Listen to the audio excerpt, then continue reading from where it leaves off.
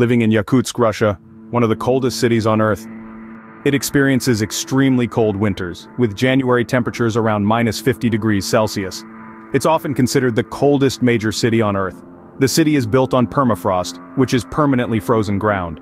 Buildings are constructed on pilings to prevent them from sinking. Vehicles are equipped with block heaters to keep the engine warm and prevent fuel from freezing. In winter, Yakutsk experiences extended periods of darkness. Residents use special lighting and light therapy to combat seasonal affective disorder and maintain a sense of well-being. Like and subscribe.